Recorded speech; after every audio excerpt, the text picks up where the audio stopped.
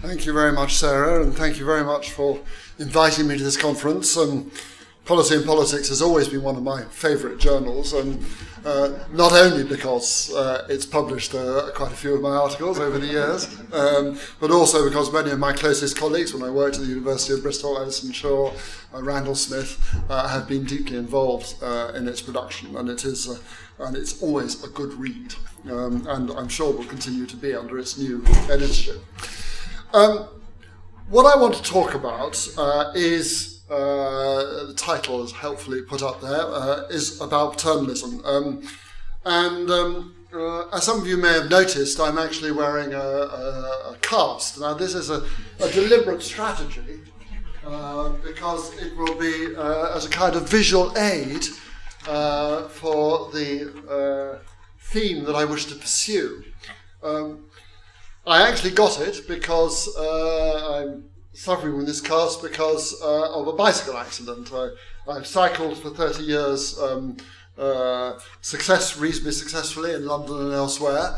Never had an accident, but cycling down a small country road in Provence and on an electric bike, as a matter of fact, which I can heartily recommend, apart from one or two problems with it. And I was going down a hill too fast. I'm an overconfident cyclist, and indeed I just had a conversation with some of my friends I was cycling with about there being two kinds of cyclists: those who, when going down a hill, put their brakes on, and those who, when going down a hill, take their brakes off. I think you can probably guess which kind I am. And I was going down the hill far too fast, came to a corner and came off. But it does relate to my fundamental question. Now, as a result of doing that, I have imposed costs upon the world. I've imposed costs actually on the French health service. Will probably be ultimately reimbursed by the British health service, but I've imposed costs on that. I've imposed costs on my family who have to fuss around doing things. I may impose costs on you when I fiddle around unsuccessfully with the PowerPoint presentation using my left hand because I'm right-handed.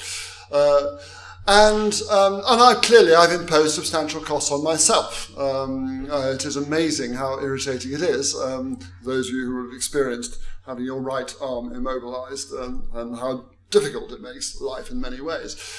And so the question I really want to ask is, should I have been saved from myself? Should I have been in some way held back from travelling too fast on a bicycle? Should I have even been stopped actually hiring the bicycle in the first place?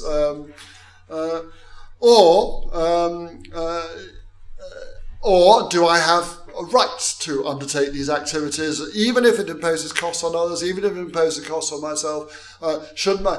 Do I not have an autonomy that should not be infringed by the state? And of course, it arises in a whole range of areas. Health being the obvious case, and I shall come to that. And health is the issue I tend to be focused on. But those are the fundamental questions I want to ask.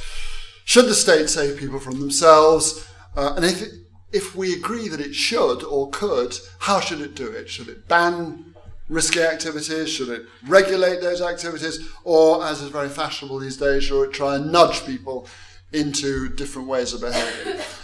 I won't be able to go through all of that in great detail. There is a book that I'm producing with an ex-graduate student of mine, William New, many of whose ideas I shall be talking about. I'd like to pay tribute to him at the moment. But that's the fundamental question I want to ask. If individuals engage in behaviour that harms no one but themselves, does the state have the right to intervene? And if so, are what is called libertarian paternalism, but is now more widely known as nudge, are they the appropriate way to go? So that's what I really want to talk about. My interest in it arose, actually, because I worked for a couple of years at 10 Downing Street as a policy advisor to Tony Blair. My job was to try to encourage the development of patient choice and provide a competition and also choice in education as well. But what I was also rather keen on was the proposal that was just coming forward at that time for banning smoking in public places. On the second day of my appointment at number 10, I got into a row with the Secretary of State for Health. I thought this probably wasn't a good career move, actually. It was John Reid at the time. And because he was not at all keen on banning smoking in public places. He had been a 50-a-day smoker himself, and as indeed had his mother. And his mother, on her deathbed, dying of lung cancer, I may say, said to John Reid, "John, for God's sake, don't ever let them ban smoking." So, and he looked at me and he said, you know, here you are, an advocate of choice, freedom of ability. How can you reconcile that with your desire to ban people from doing things? How can you reconcile this with your view? For example, what would be wrong, he said, in having a room in every restaurant, every pub, into which no staff would go? One of the chief arguments about banning smoking in public places was the cost of staff. On the whole, the passive smoking arguments are pretty weak, I think, but except for staff in restaurants and bars. He said, well, what would be wrong with having such a room where people carry their own food, their own drink, and can smoke themselves as much to death as much as they like? And that's actually quite a difficult question to answer. Particularly at the end of the day, you probably have to admit to yourself, well, it'd be good for them if they were stopped doing it. And you end up with a paternalist position. And that sort of led me on to thinking about, well, what's the justifications for this?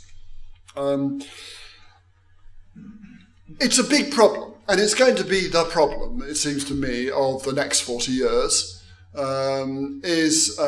Particularly in health, but not only in health, but in other areas that I'll also mention. But just thinking about health, we have a lot of behaviour, of individual behaviour, that damages health, and it rises from a variety of causes: smoking, alcohol consumption, obesity.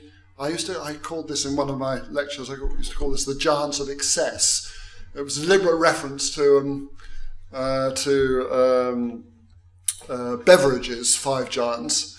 The 5 giants, which I'm usually rather embarrassed because I can never altogether remember what they were, but they were the five giants of poverty, squalor, disease, sloth, and can anybody remember the 5th? What? Ignorance, thank you very much. Thank you. I was ignorant of ignorance. Well, I was about to say, of course, these are not a problem any longer, except obviously for people giving keynote lectures. But the problems that we have nowadays, if anything, they were the giants of absence, not enough income, poor housing, poor education, poor health, and so on. And now, in some senses, we have the giants of excess, of too much, overconsumption, smoking, overconsumption of alcohol, too much overeating, not enough exercise, there's an absence for you, type of diet, and so on. And indeed, I mean, this is a fairly rough calculation that was done by some American epidemiologists a few years ago that actually looked at the proportion of premature mortality in the United States that resulted from what you might call behavioural patterns, and as you can see from that, they concluded roughly about 40% of premature deaths were due to behaviour in one kind or another. Interesting, it's an interesting diagram there. You'll see healthcare is there. Healthcare, 10% of premature deaths in the United States are due to mistakes in healthcare. It's an extraordinary number, and I don't think Britain would be very different if we had the figures. Now, obviously, that's to some extent a dodgy calculation. Can we easily distinguish between behaviour and social circumstances? People's behaviour are heavily determined by the social circumstances in which they live. Environmental factors too obviously determine that. And where does the genetic predisposition come from? I think it was just a residual, actually, in the calculation. So one needn't necessarily take the exact figures too seriously, but nonetheless it's very clear that behaviour is a very important determinant.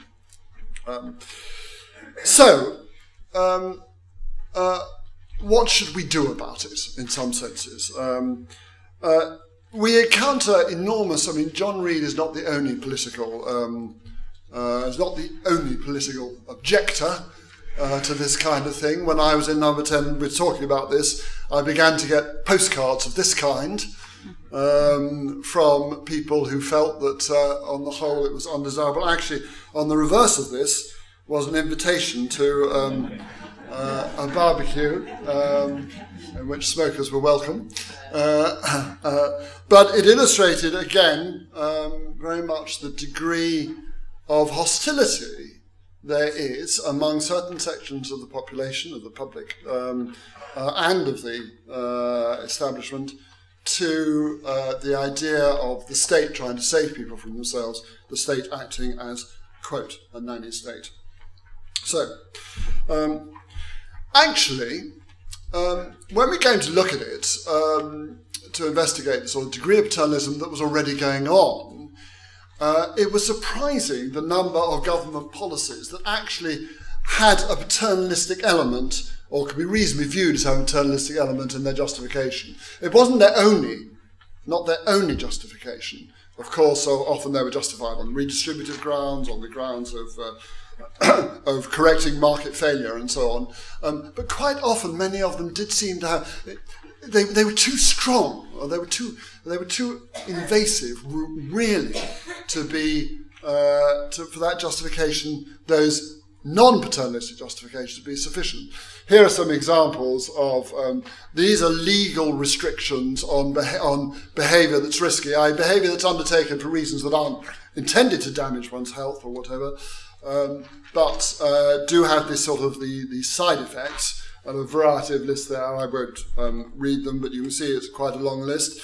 There's also legal restrictions not only on sort of behaviour that has a kind of byproduct of it, but also behaviour that is actually intentional behaviour, like policies that make suicide or assisted suicide illegal, sexual acts and so on, and it invalidates contracts such as the sale of body parts and so on. There's taxes on cigarettes, sin taxes, smoking, tobacco, alcohol, gambling, tax on the fat content of food. Subsidies, there are subsidies, subsidies to pensions, pension savings, subsidies to the arts, public service broadcasting, and giving aid to people in cash, in kind rather than in cash. And when you go into it, again, for many, of course, these have let me repeat, they have a variety of justifications, but one of them does appear to be a fairly heavy dose of paternalism that comes through. So, first of all, let me just talk a little bit about what we actually mean by paternalism, what are the definitions involved, because it turns out to be actually quite difficult to define what paternalism is. And you can start from Mill's, John Stuart Mill's harm principle, which is there, that the only purpose for which power may be rightfully exercised against his will is to prevent harm to others. His own good is not sufficient warrant. And you could say, well, a paternalistic policy essentially is one that by definition invalidates or violates Mill's harm principle. So a paternalistic policy is one that simply interferes in people's freedom for their own good. This has been refined by various philosophers, Gerald Dworkin in the classic case, where paternalism is the interference with a person's liberty of action, no freedom or whatever, justified by reasons referring exclusively to the welfare, good, happiness, etc. Of the person being coerced. Note the term coerced there.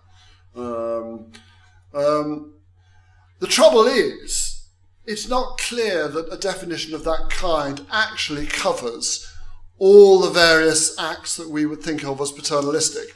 Mill himself cites an example where you see somebody walking towards a bridge, you know the bridge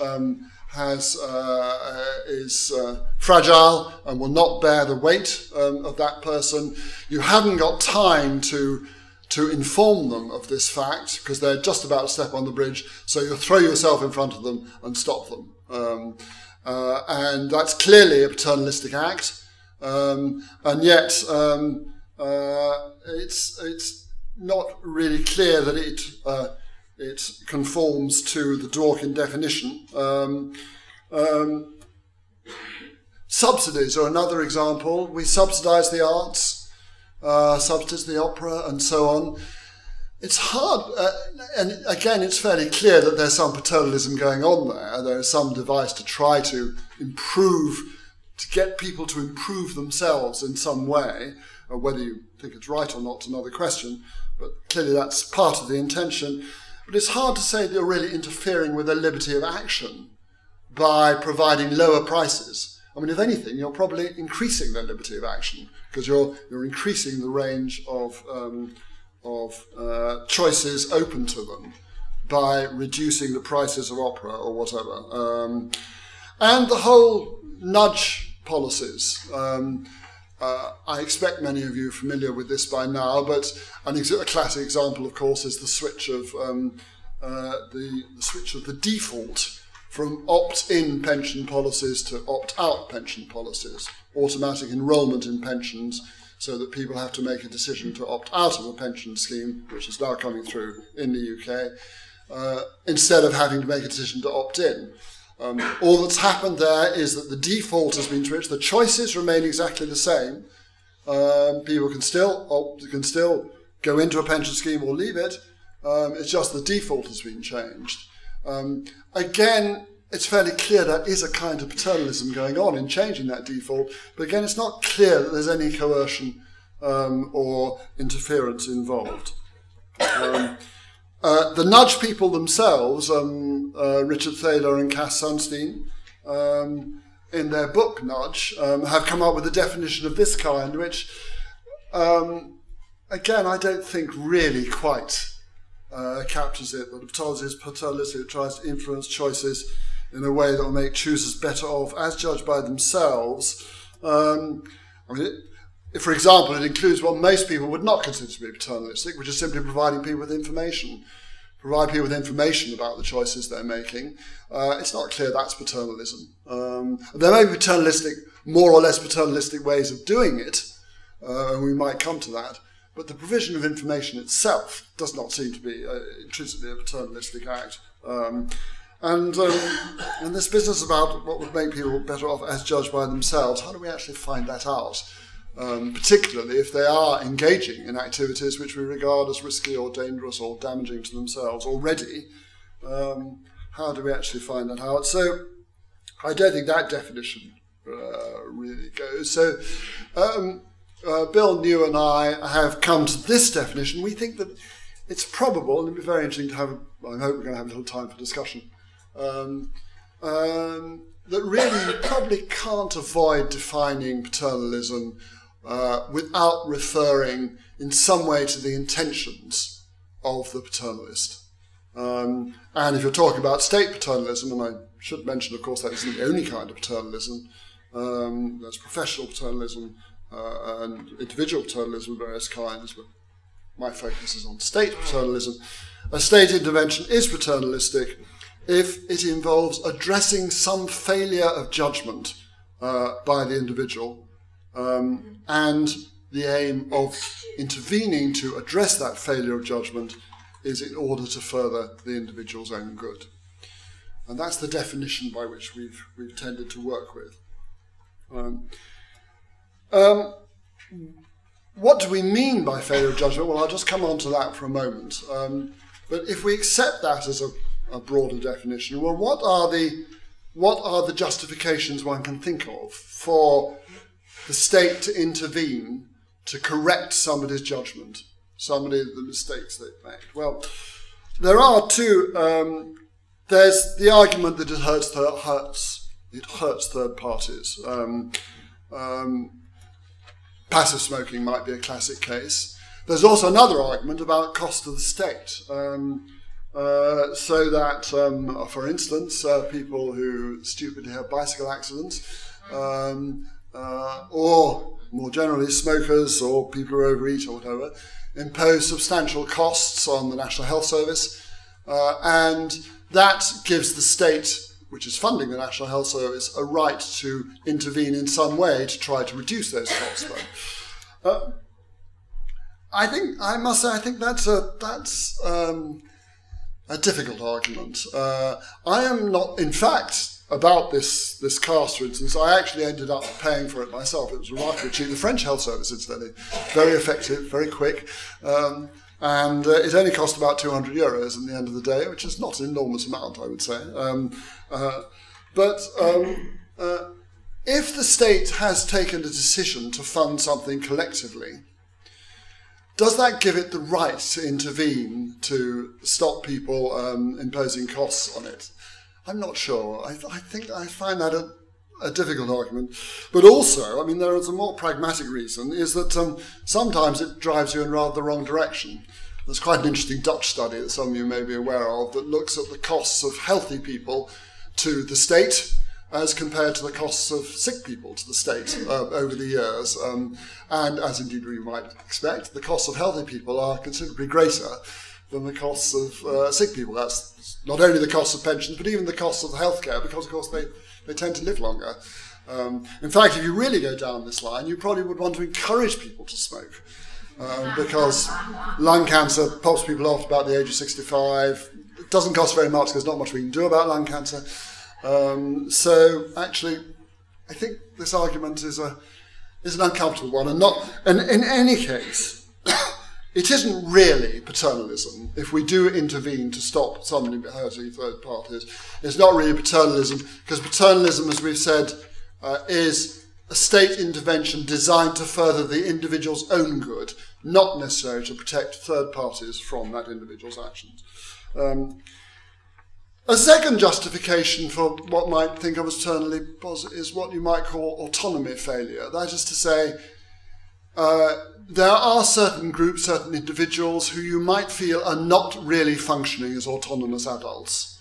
And hence it's legitimate for the state to take over their decision-making in various ways. The classic case, of course, is children, where we decide that they do not necessarily have the right, where paternalism comes from, presumably, the origins of the term.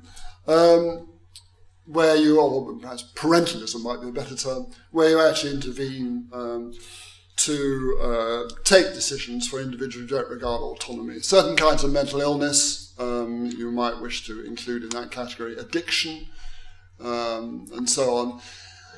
Again, I think you have to be a little careful here, because the fact that someone is a child, or indeed, let's say a 12-year-old or a 13-year-old, surely does not mean that you have a right to completely erode their autonomy, or erode their, indeed somebody with a mental illness, you have the right completely to erode their autonomy. There are still questions here. But again, it's not quite the issue with which we wish to address, which is more, does the state have the right to intervene fully autonomous individuals, for individuals who we would all agree have an autonomy, have a right to autonomy? Does it have a right to nonetheless erode that autonomy in some way by paternalistic means? Well, there are probably two kinds of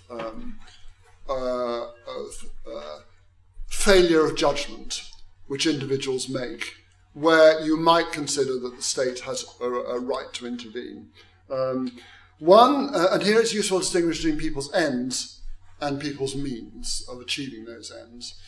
The ends that individuals have are the ends essentially of the good life. It's the values, it's the things that they're trying to achieve, it's the aims, the purposes of their life, their sort of fundamental set of ends, of objectives that they're trying to achieve.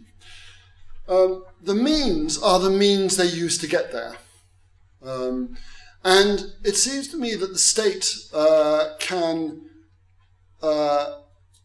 regard failures of judgment in both ends and means. And I think it's an interesting question, again, the justification rather I'll move on from this. We did discuss autonomy failure. That's when the state disapproves of the ends that individuals themselves have voluntarily chosen. And examples are outlawing suicide, sexual practicing, sending adults, and so on, religious observances. Here the state just simply makes a judgment that it finds, for whatever reason, moral or others, it just disapproves of those ends, and it will intervene to stop individuals doing. I think it's very difficult for anybody of a moderately liberal persuasion to accept this as a legitimate reason for the state to intervene. It's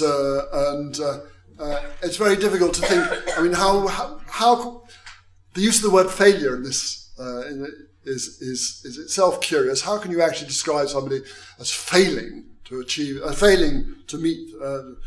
In choosing their ends? There seems to be some sort of almost a logical disconnect there.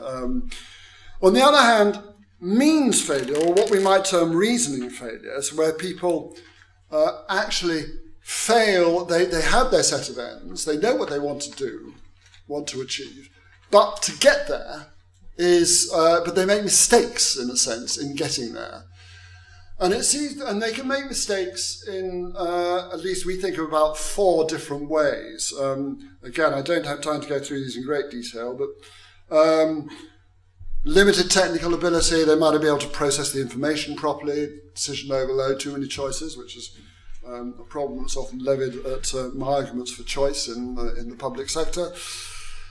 Limited imagination experience, difficult to put themselves into. I mean, the 18-year-old who starts smoking finds it very difficult, understandably, to put themselves in the situation of a 50-year-old or a 60-year-old with lung cancer.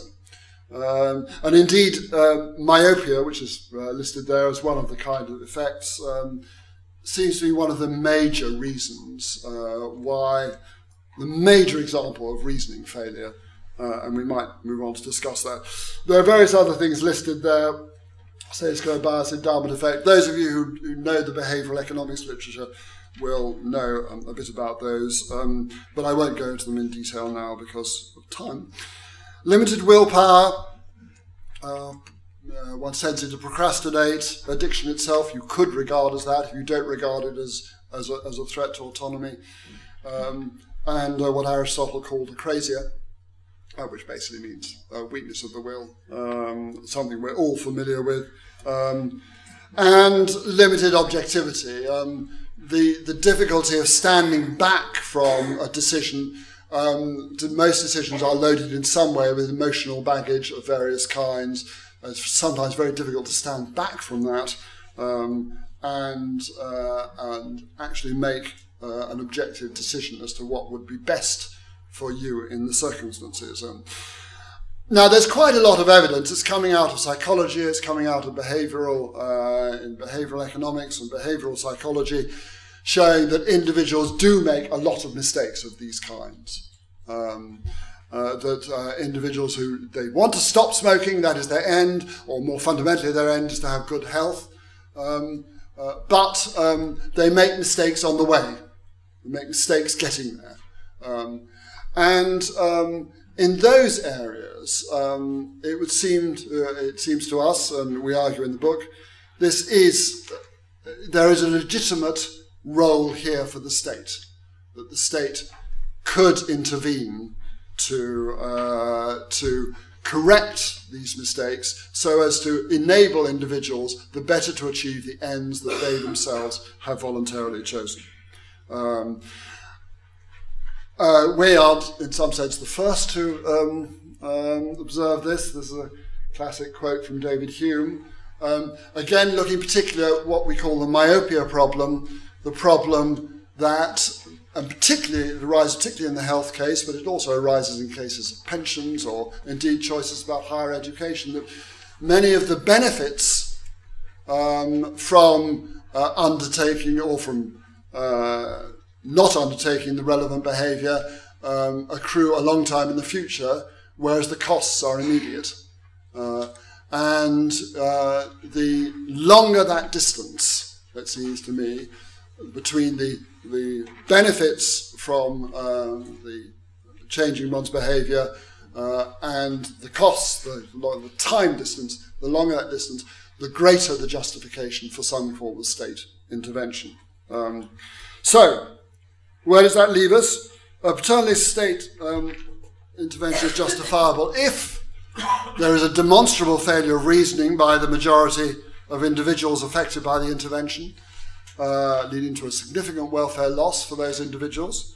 The state can do better for those individuals, and that's incidentally a point that I wanted to, again, I don't have time to go into great detail here, but it isn't only sufficient to show that to justify state intervention, to show that there's a reasoning failure.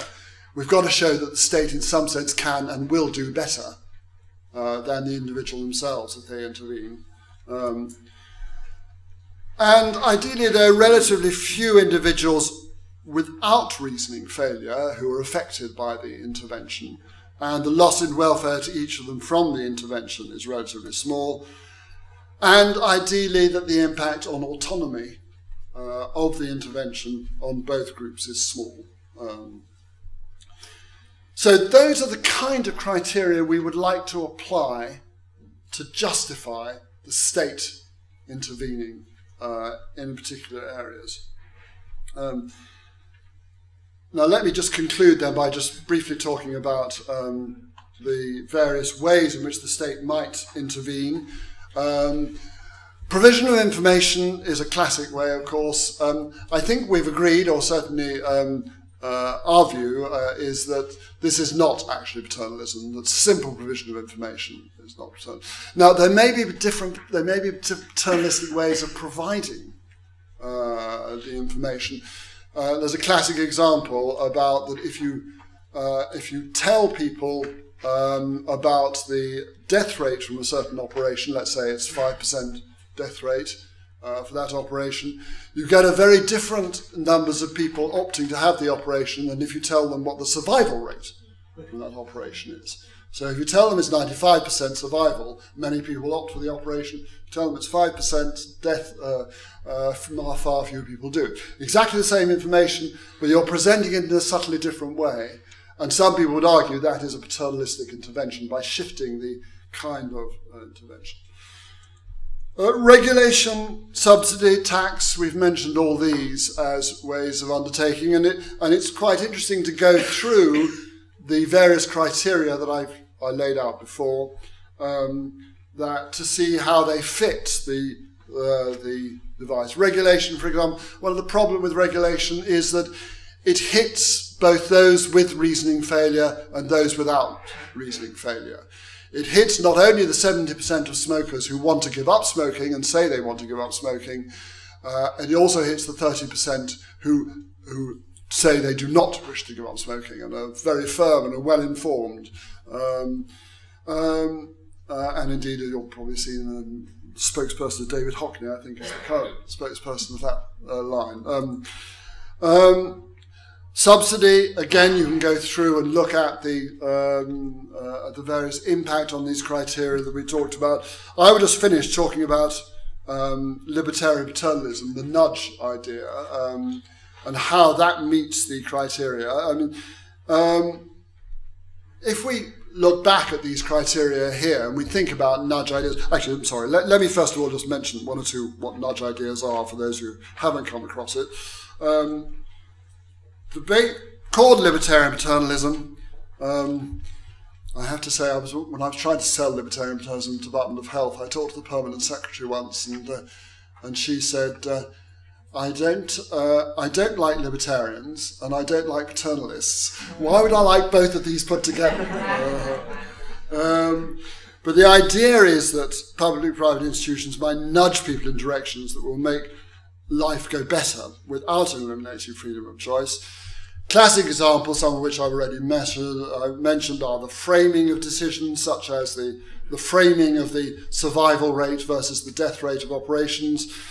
The default position, opt-in, opt-out for pensions, another classic case. Organ donation is another one. There is some evidence that, that countries that have an opt-out scheme for organ donation, by which you actually have to carry a card saying you do not wish your organs to be donated in the event of a fatal accident, has a much higher level of organ provision for donation, for transfer purposes, than do opt-in systems, where you have to carry a card saying you are willing to be donated. So these are all examples of kind of libertarian ideas. I think one of the problems with it, with the libertarian paternalistic ideas, as you can see, if we go back, sorry, let me talk about the advantages first of all.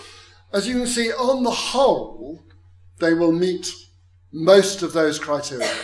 And in particular, that that on the whole, the people can opt out. The sort of the fully informed, the rational, the people not suffering reason failure can opt out, and so they don't have a great deal of a great loss of welfare from the intervention. And many people think that's one of the, and the impact on autonomy is relatively small. I think the problem with libertarian paternalism is it's quite difficult to think of ideas outside some of the standard ones like the opt-in, opt-out, whether it's really got a purchase across the wide range of public policy. I did spend some time trying to think about this when I was running something called Health England, which was a government sort of forerunner of public health, what's now Public Health England. We came up with some ideas. I was trying to think about smoking. Is there some way of having an opt-in scheme for smoking by which smokers have to make a decision every year to opt in to being a smoker? And the idea I came up with was a permit to smoke. You have to buy a permit every year. You have to go along to the post office. You have to supply ID, fill out a form. The form could be quite complicated. You know, I mean, government's good at making complicated forms. Maybe even pay a small charge, £10, something like that. Maybe even have a doctor's signature, although I don't think the doctors would necessarily go along with that. And it seems to me that so every year you'd have to opt in to making it. So it looks as though it would stop people starting, and probably more effective than price rises. There's some evidence on that. Of course, I'm sure you're immediately ticking off in your head all the problems that there would be with it. Enforcement, how would you make sure that people didn't just borrow somebody else's ID and so on. Regressive, well, we might come to that. In fact, actually, marginal increases in tobacco tax are progressive, and maybe we could make an argument there. Various other ideas we had too. A fat tax, that's now become much more popular. This is a good few years ago now. Exercise hour. Every firm employing over 500 employees would automatically enroll its employees in an exercise hour every week, from which employees could opt out if they wished, but they'd have to do so by writing to the chief executive and saying that they wish to spend that hour working instead. Salt packs in processed foods, instead of having a lot of processed foods have a lot of salt in them. Why not have the salt packs on the side, so to speak, so if people want to add to the process, they can. Separate alcohol. In the United States, some states in the United States, they have rather down-at-heel, dingy alcohol selling outlets. They're not part of the sort of fashionable outlet. Marriage default, yes, that's this one got me into trouble. This was the idea that